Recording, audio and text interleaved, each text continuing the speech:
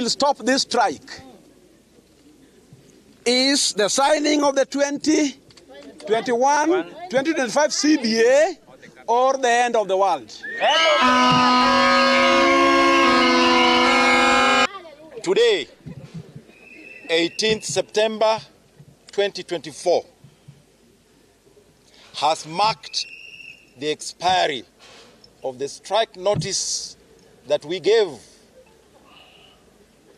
out on 11th of September 2024, and we served it on the employers and the relevant government ministries.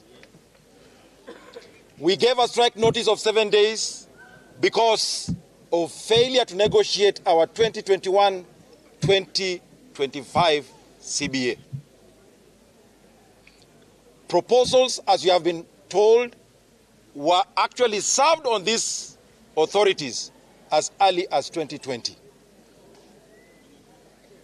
They did not come back to us despite many reminders between 2020 and 2023.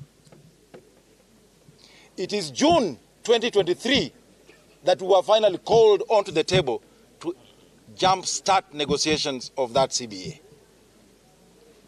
And we have been on the table since that time to date. And there is nothing that can be recorded to have been agreed upon.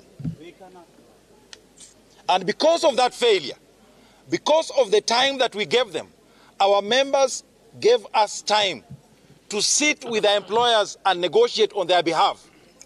That time has now lapsed. And the members today have taken back that particular mandate and the power that they gave us.